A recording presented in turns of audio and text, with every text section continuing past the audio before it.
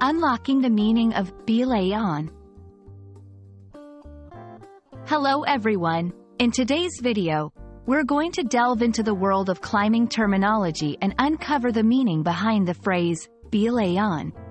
This phrase may be unfamiliar to some of you, but by the end of this video, you'll have a clear understanding of its significance. Let's get started. Belaying is a climbing term. When a person climbs, there's typically another person on the ground handling the rope, ensuring the climber's safety. This process is known as belaying. Now, the phrase, belay on, is a communication signal between the climber and the belayer. The belayer is the person who remains on the ground or at a stationary point, controlling the rope's tension. They play a crucial role in ensuring that the climber doesn't fall too far in case they lose their grip.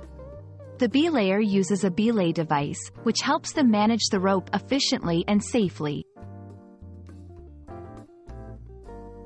When the climber says, "on belay," they are asking if the belayer is ready to start belaying them. The belayer's response, "belay on," signifies that they are ready and the climber can begin or continue climbing with confidence, knowing that they are safely secured.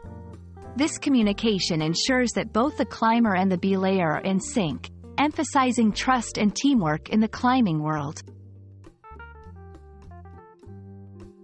There you have it.